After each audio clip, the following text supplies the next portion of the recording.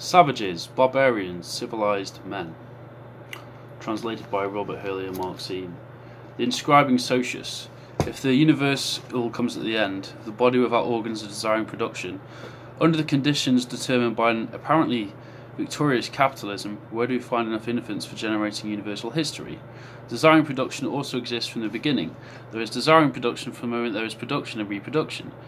But in a very precise sense, it is true that pre-capitalist social machines are inherent in desire. They code it, they code the flows of desire. To code desire and the fear, the anguish of decoded flows, is the business of the socius. As we shall see, capitalism is the only social machine that is constructed on the basis of decoded flows, substitute for intrinsic codes and axiomatic of abstract quantities in the form of money. Capitalism therefore liberates the flows of desire, but under the social conditions that define its limit and the possibility, its own dissolution, so that it is constantly opposing with all its exposited strength the movement that derives it towards this limit. At capitalism's limit, the deteriorated socius gives way into the body without organs, and the decoded flows throw themselves into desiring production. Hence, it is correct to retrospectively understand all history to the light of capitalism, in the light of capitalism, provided that the rules formulated by Marx are followed exactly. First of all, universal history is the history of contingencies and not the history of necessity. Ruptures and limits and not continuity. For great accidents were necessary, and amazing encounters that could have happened elsewhere before might have never happened in order for the flows to escape coding and escaping to nonetheless fashion a new machine bearing the determinations of the capitalist socius. Thus the encounter between private property and commodity production, which presents itself, however, as two quite distinct forms of decoding by privatization and by abstraction. From the view of private property itself, the encounter between convertible wealth owned by capitalists and flow of workers possessing more than their labour capacity. Here again, two distinct forms of deterritorialization. In a sense, capitalism has haunted all forms of society, but haunts them as their terrifying nightmare. It is the dread they feel of a flow that would elude their codes. Then again, if we say that capitalism determines the conditions and the possibility of a universal history, this is true only as far as capitalism has to deal essentially with its own limit, its own destruction. As Marx says, insofar as it's capable of self-criticism, at least to a certain point, the point where the limit appears in the very movement that counteracts the tendency. In a word, universal history is not only retrospective, it's also contingent, singular, ironic, and critical. The earth is the primitive, savage unity of desire and production.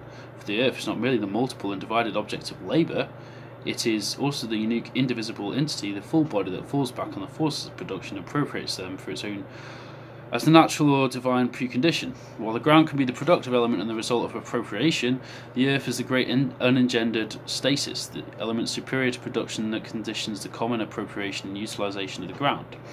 It is the surface on which the whole process of production is inscribed, on which the forces and means of labour are recorded, and the ancients and the products distributed. It appears here as a quasi-cause of production and the object of desire. It is on the earth that desire becomes bound to its own repression. The territorial machine is therefore the first form of socius, the machine of primitive inscription, the mega machine that covers a social field. It is not to be confused with technical machine. In the simplest so-called manual forms, a technical machine already implies an acting, a transmitting, or even a driving element that is non-human, and that extends man's strength and allows for certain disengagement from it. The social machine, in contrast, has men for its parts, even if you view them with their machines and integrate with them, internalise them in an institutional model at every stage of action, transmission and metocracy. Hence the social machine fashions a memory without which there would be no synergy of man and his technical machines. The latter do not in fact contain the conditions for the reproduction of the process. They point to the social machines that condition and organise them, but also limit and inhibit their development. It will be necessary to await capitalism to find a semi-autonomous organisation of technical production that tends to appropriate memory and reproduction, and thereby modifies the forms of exploitation by man. But as a matter of fact, this organisation presupposes a dismantling of the great social machines that preceded it. The same machine can be both technical and social, but only when viewed from different perspectives. For example, the clock as a technical machine for measuring uniform time, and as a social machine for reproducing canonic hours and for assuring order in the city. When Lewis Mumford coins the word mega-machine to designate the social machine as a collective entity, he is literally correct, though he limits its application to the barbarian despotic institution. If more or less in agreement with Rouleau's classic definition, one can consider the machine to be the combination of solid elements, each having its own specialised function and operating under human control in order to transmit a movement and perform a task. Then the human machine was indeed a true machine. The social machine is literally a machine, irrespective of any metaphor, in so much as it exhibits an immobile motor and undertakes a variety of interventions. Flows are set apart, elements are detached from a train, and portions of the tasks to be performed are distributed. Coding the flow implies all these operations. This is the social machine's supreme task, insofar as a portioning of production corresponds to extractions from the train, resulting in a residual share for each member in a global system of desire and destiny that organises the production of production, the productions of recording and the productions of consumption, flows of women and children, flows of herds and seed, sperm flows, flows of shit, menstrual flows. Nothing must escape coding. The primitive territorial machine with its immobile motor, the earth, is already a social machine, a mega machine that codes the flows of productions. The flows means of production, of producers and consumers. The full body of the goddess earth gathers to itself the cultivable species, the agricultural implements and the human organs. Mayor Thoughts makes a passing remark that is joyous and refreshingly sound. The circulation of women is not the problem. A woman circulates herself. She is not at one's disposal, but the judicial rights governing progenitor are determined for the profit of a specific person. We see no reason in fact for accepting the postulate that underlies exchangeist notions of society. Society is not, first of all, a milieu for exchange where the essential would be to circulate or to cause to circulate, but rather a socius of inscription where the essential thing is to be marked and to be marked. There is circulation only if inscription requires or permits it. This method of the primitive territorial machine is in a sense a collective investment of the organs, for flows are coded only to the extent that the organs capable respectively of producing and breaking them are themselves encircled, enstewed as partial objects distributed on the socius and attached to it. A mask is such an institution of organs. Initiation societies composed of pieces of a body which are at the same time sensory organs, anatomical parts and joints. Prohibitions not speak of apply to those who, in a given state or on a given occasion, are deprived of the right to enjoy a collectively invested organ. The mythologies sing of organs, partial objects, and their relations with a full body that repel or attract them. Vaginas riveted on the woman's body, an immense penis shared by the men, on an independent anus that assigns itself a body without an anus. A Gormo story begins. When the mouth was dead, the other parts of the body were consulted to see which of them would take charge of the burial. The unities in question never found in person, but rather in series which determine the connections, disjunctions and conjunctions of organs. That is why fantasies are group fantasies. It is the collective investment of the organs that plugs desire into the socius and assembles a social production and desiring production onto a whole of the earth. Our modern societies have instead undertaken a vast privatisation of the organs to the decoding of flows that have become abstract. The first organ is to suffer privatisation. Removal from the social field was the anus. It was the anus that offered itself as a model for the privatisation at the same time as money came to express the flow's new state of abstraction. Hence, the relative state of psychoanalytic remarks concerning the anal nature of monetary economy. But the logical order is the following: the substitution of abstract quantity for the coded flows, the resulting collective disinvestment of the organs on the model of the anus, the constitution of private persons as individual centres of organs and functions derived from the abstract quantity. One is even compelled to say that while in our societies the penis has occupied the position of a detached object, distributing lack to the persons of both sexes and ordering using the epidal triangle, it's the anus that in this manner detaches. It is the anus that removes and sublimates the penis of anything of affable and will constitute the phallus. Sublimation is profoundly linked to anality. This is not to say that the latter furnishes and materials be sublimated for want of another use. Anality does not present a lower requiring conversion to a higher. It is the anus itself that ascends on higher under the conditions which you must analyse. of its removal from the field, conditions that are presuppose sublimation, since on the contrary sublimation results from them. It is not the anal that presents itself for sublimation, it is sublimation in its entirety that is anal. Moreover, the simplest critique of sublimation is the fact that it does not by any means rescue us from the shit, only the mind is capable of shitting. Anality is all the greater once the anus is disinvested. The libido is indeed the essence of desire, but when the libido becomes abstract quantity, the elevated and disinvested anus produces the global persons, the specific egos that serve the same quantity as units of measure. Our triad expresses it well. This dead rat's ass suspended from the ceiling of the sky, whence issues the daddy mommy me triangle. Urethran mother father of a frantic anality, whose child is only an angle. This kind of covering internally banging on hanging on with something that is the self. The whole of Oedipus is anal and implies an individual and overinvestment of the organ to compensate for its collective disinvestment. That is why the commentators most favourable to the universality of Oedipus recognise nonetheless that one does not encounter in primitive societies any of the mechanisms or any of the attitudes that make it a reality in our society. No superego, no guilt.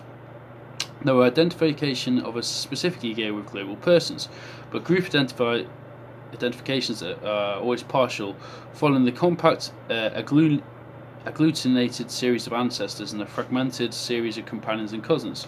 No anality though, or rather because there is a collectively invested anus. What remains then for the making of Oedipus? The structure, that is to say, an unrealised potentiality. Are we to believe that a universal Oedipus haunts all societies, but exactly as capitalism haunts them, that is to say, as the nightmares and the anxious foreboding of what might result from the decoding of flows and the collective disinvestment of organs, the becoming abstract of the flows and desire and the becoming private of the organs?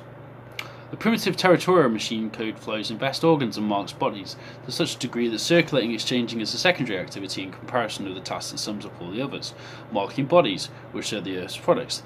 The essence of the recording inscribing socius, insofar as it lays claim to the productive forces and distributes the agents of production residing in these operations, tattooing, exercising, incising, carving, scarifying, mutilating, encircling, and initiating.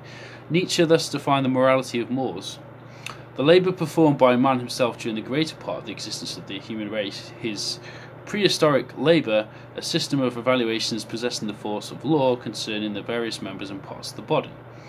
Not only is the criminal deprived of organs according to a regime of collective investments, not only is the one who has to be eaten according to social rules as exact as those followed in carving up and appropriating a steer, where the man who enjoys the full exercise of his rights and duties has his whole body marked into a regime that consigns his organs and their exercise to collectivity. The privatisation of the organs will only begin with the shame felt by man at the sight of man. For it is a founding act that the organs be hewn as the socius, and that the flows run over its surface, through which man ceased to be a biological organism and becomes a full body on earth, to which his organs become attached. Where they are attracted, repelled, miraculated following the requirements of the socius.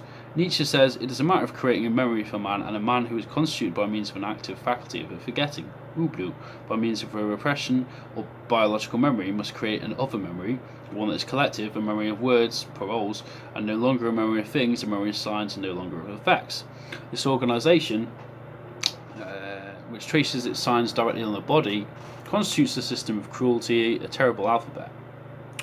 Perhaps indeed there is nothing more fearful and uncanny in the whole prehistory of man than his menotechnics. Man could never do without blood, torture and sacrifices when he felt the need to create a memory for himself. The most dreadful sacrifices and pledges, the most repulsive mutilations, the cruelest rites of all the religious cults. One is only to look at our former pose of punishments to understand what effort it cost on the earth to breed a nation of thinkers. Cruelty has nothing to do with some ill-defined or natural violence that might be commissioned to explain the history of mankind. Cruelty is the movement of culture that is realised, embodied and inscribed on them, belabouring them. This is what cruelty means. This culture is not the movement of ideology. On the contrary, it forcibly injects production into desire, and conversely, it forcibly inserts desire into social production and reproduction. For even death, punishment and torture are desired, and are instances of production. Compare the history of fatalism. It makes men or their organs as the parts and wheels of the social machine. This sign is a position of desire, but the first signs are the territorial signs that plant their flags in bodies. And if one wants to call this inscription in naked flesh writing, then it must be said that speech in fact presupposes writing, and that it is this cruel system of inscribed signs that renders man capable of language and gives him memory of the spoken word. 2. The primitive territorial machine. The notion of territoriality merely appears ambiguous, for if it is taken to mean a principle of residence or of geographic distribution, it is obvious that the primitive social machine is not territorial.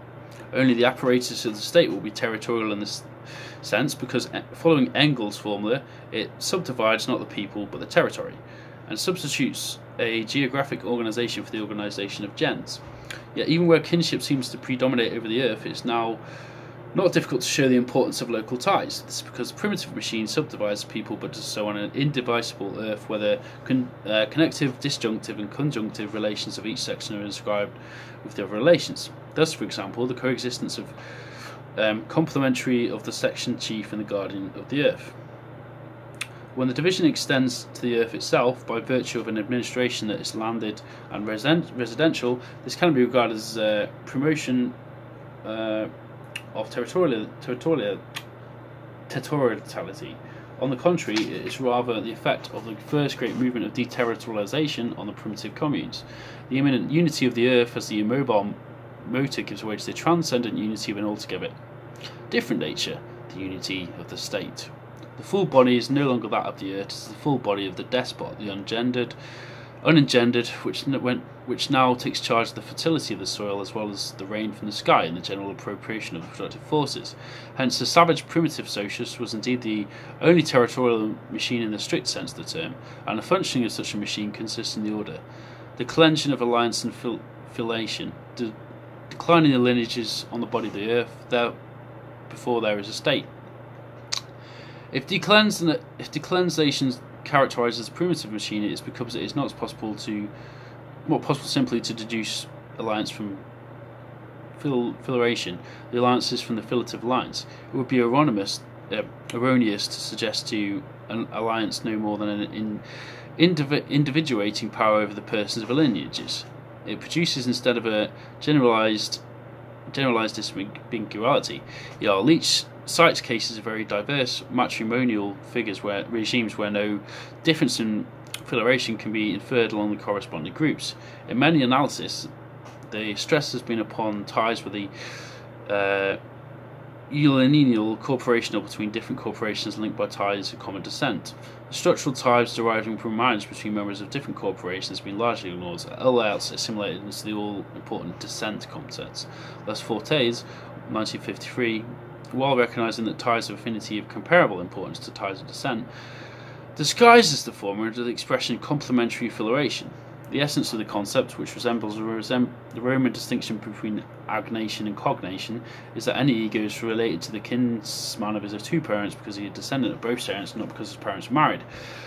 However, the cross ties linking the different patrilineages laterally are not felt by the people themselves to be of the nature of descent. The continuity of the structure vertically through time is adequately expressed through the agnatic transition of a patrilineage name, but the continuity of this structure laterally is not so expressed. Instead, it is maintained by a continuing chain of debt relationships of an economic kind. It is the existence of those outstanding debts which assert the continuance of an affernal relationship. Filiation is administrative and hierarchical, but alliance is political and economic, and that expresses power, therefore, as it not flows with the hierarchy and economy deduced from it. And the economy, insofar as it is not identical with administration. Filiation and alliance are like the two forms of a primitive capital, fixed capital or figurative stock, and circulating capital or mobile blocks of debt. There are two memories that correspond to them, the one biofilarative, the other a member of alliance and of words. While production is recorded in a network of figurative disjunctions on the socius, the connections of labour still much detach themselves from the productive process and pass into element of recording that appropriates them for itself as quasis cause. But it can accomplish that only by reclaiming the connective regime for its own in the form of affernal tie or a pairing of persons that is comparable to the disjunctions of filiation. It is in this sense that the economy goes by way of alliance in the production of children, The child is inscribed in relation to the disjunctive lines of his mother or father or mother, but inversely the disjunctive lines inscribe it only through a connection represented by the marriage of the father and the mother. At no time, therefore, does alliance derive from filiation, but from an essentially open cycle where the socius acts on production, where production reacts on the socius. Marxists are right to remind us that if kinship is dominant in primitive society, it is determined as dominant by economic and political factors, and if filiation expresses what is dominant while being itself determined, alliance expresses what is determinant, or rather the determinant of the determinant in a determinant system of dominance. That is why it is essential to take into consideration how ties of alliance combine concretely with relations of filiation or on a given territorial surface. Leach has specifically underscored the importance of local lineages insofar as they differentiate from lineages of filiation, and so far as they operate at the level of small segments. It is these groups of men residing in the same area or in neighbouring areas who would arrange marriages and shape concrete reality to a much greater extent, down through the systems of filiation and the abstract matrimonial classes. A kinship system is not a structure but a praxis, a method, and even a strategy. Louis Berve, analysing a relationship of alliance and hierarchy, shows convincingly that a village intervenes as a third party to between matrimonial connections between elements that the denominations of two moralities would forbid from the strict viewpoint of structure. For the third term must be interpreted more as a method than as a true structural element. Every time one interprets kinship relations to the primitive communion in terms of a structure unfolding in the mind, one relapses into the ideology of large segments that makes alliance depend on the major filiation, and that finds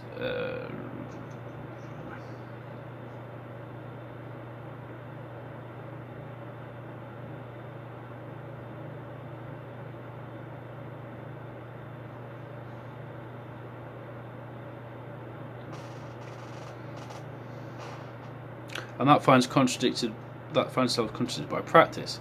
It is never easy to ask if there exists in the asymmetrical systems of alliance in a fundamental tendency between generalized exchange, that is to say, towards the closing of the cycle. I have been unable to find anything of that nature amongst the Miru. Everyone behaves as if he were ignorant of the compensation that would result from the closing of the cycle, and everyone stresses the relationship of asymmetry, emphasizing the creator-debtor behavior. A kinship system only appears close to the context that is severed from political and economic references that keep it open and that make alliance between other than an arrangement of matrimonial classes and philosophy lineages.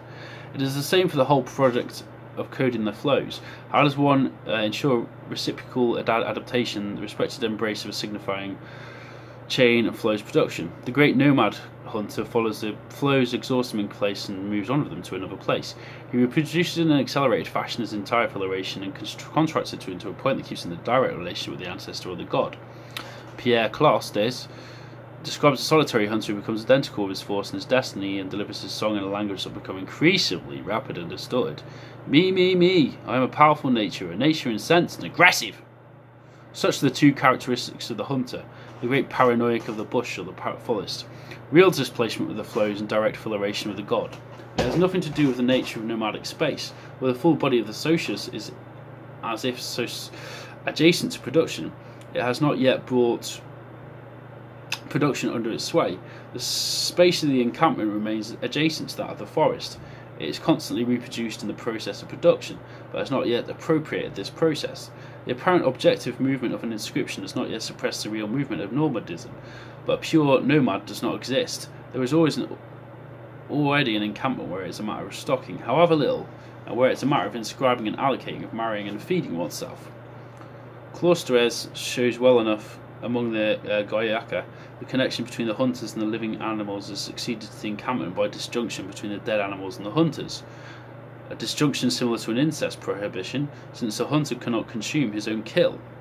In short, as we shall see elsewhere, there is always a pervert who succeeds to paranoiac or accompanies him. Sometimes the same man in two situations, the bush paranoiac and the village pervert. Once the socius becomes fixed, falling back on the productive forces and appropriating them for its own, the problem of coding can no longer be resolved by the similarity of a displacement from the standpoint of the flows, and accelerated reproduction from the standpoint of the chain.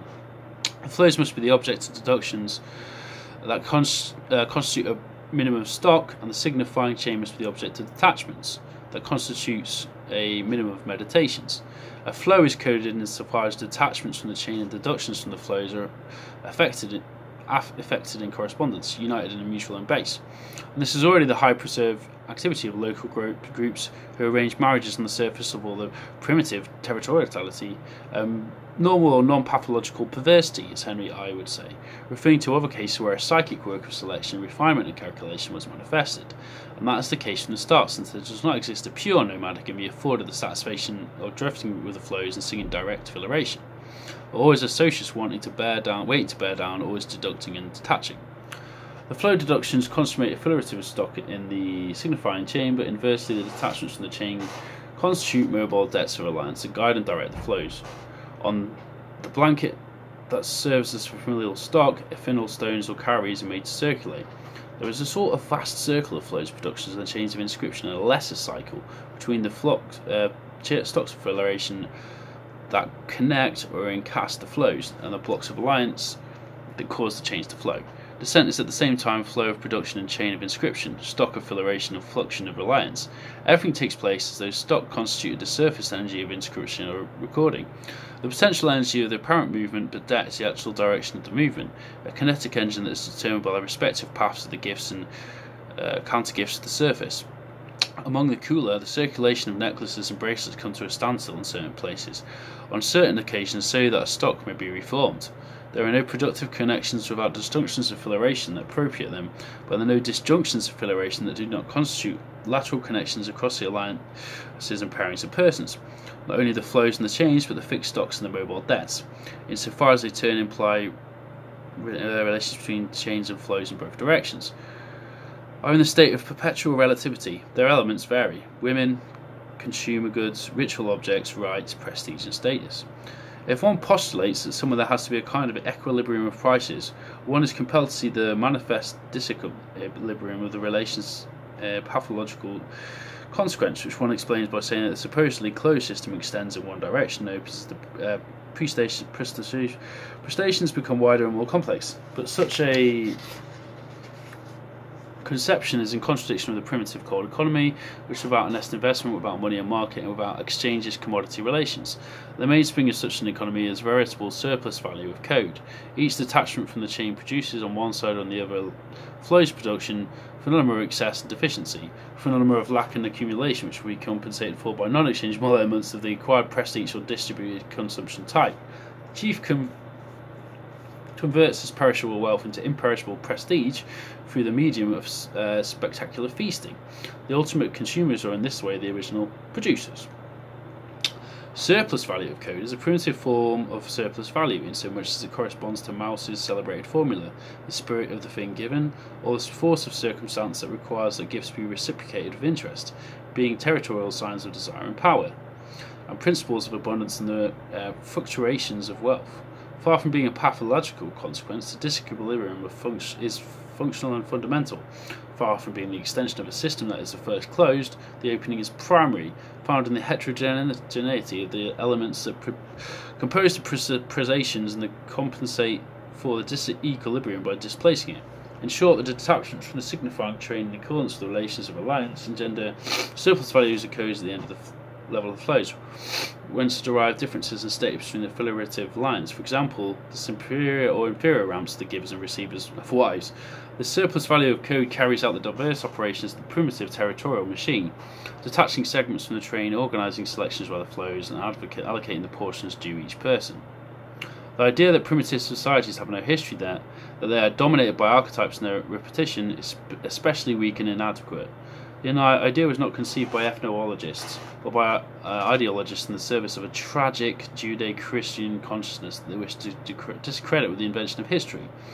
If what is called history is a dynamic and ocean social reality in a state of functional disequilibrium or an oscillating equilibrium, unstable and always compensated, comprising not only institutionalized conflicts but conflicts that generate changes, revolts, ruptures and schisms, then primitive societies are fully inside history and far distinct from stability or even from the harmony attributed to them in the name of primacy of a unanimous group. The presence of history in every social machine plainly appears in the disharmonies that Levi-Strauss says bear the unmistakable stamp of time elapsed. It is true that there are several ways to interpret such disharmonies, ideally by the gap between the real institution and the assumed ideal model, morally be invoking a structural bond between law and transgression, physically as though it was a question of attrition that would cause the social machines to lose its capacity to wield its materials. But here too it seems that the correct interpretation would be, above all, unfunctional. It is in order to function that a social machine must not function well. This has been shown precisely with regard to the segmentary system, which was always designed to constant itself on its own ruins, and likewise for the organisation of the political function of these systems, which in effect is exercised only by indicating its own impotence.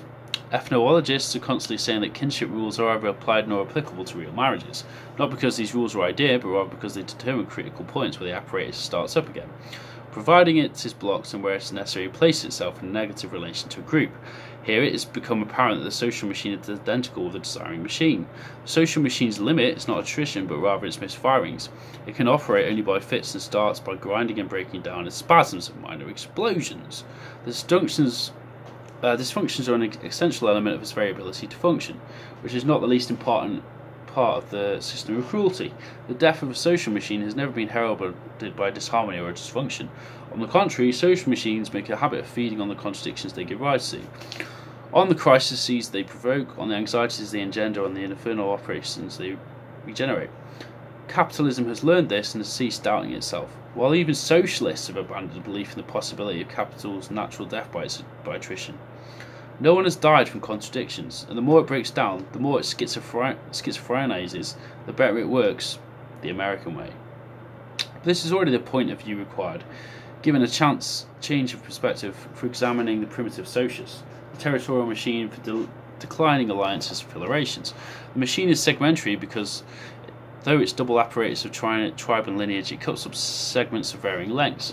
Genealogical affiliative units of major, minor, and minimal lineages with the hierarchy, their respective chiefs, their elders who guard their stocks and organise marriages, territorial tribal units of primary, secondary, and tertiary sections, also having their dominant roles in their alliances. The point of separation between the tribal sections becomes the point of divergence in the clan structure of the lineages associated with each section. For as we've seen, clans and their lineages are not distinct corporate groups, but embodied in local communities to which they function structurally. The two systems intersect, each segment being associated with the flows and the chains, with the stock flows and the passing flows, with selections from the flows and detachments from the chains. Certain production projects executed in the framework of the tribal system, others in the framework of the lineage system. The variability and relativity of these segments are responsible for all sorts of penetrations between the inalienable elements of affiliation and the mobile elements of alliance. This is explained by the fact that the length of each segment, or even its existence as such, is determined only by its opposition to each segment's series of interrelated stages. The segmentary machine mixes rivalries, conflicts, and ruptures through the variations of affiliation, fluctuations of alliance. The whole system evolves between two poles, that of fusion through opposition to other groups, and that of schism through the constant formation of new lineages, aspiring to independence with capitalization of alliances and federation. From one point to the other, all the misfirings and failures in a system that is constantly reborn